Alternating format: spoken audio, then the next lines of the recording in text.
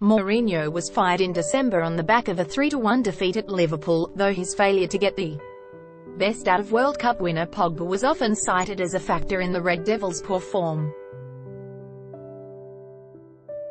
Interim boss Ole Gunnar Solskjaer has since revitalised United, with Pogba playing a starring role, scoring 8 Premier League goals under the Norwegian.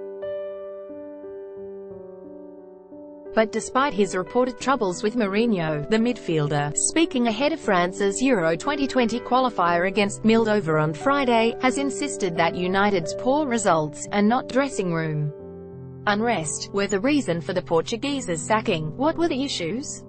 "We were not winning," Pogba said. "That's why they decided to change the head coach. The results matter the most.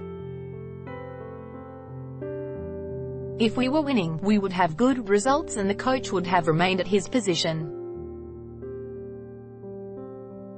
That's all." Pogba was instrumental in France's World Cup win, but Les Bleus failed to replicate that form in the Nations League, finishing second behind Netherlands in Ligue A Group 1.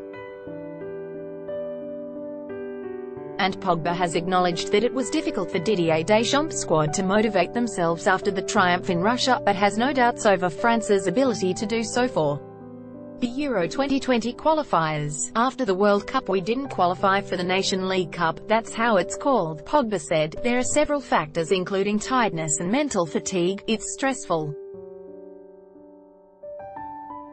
We just ended a huge competition. The players were tired after a long season. It's a part of it. It will not prevent us to play the qualifiers and to go through to Euro 2020.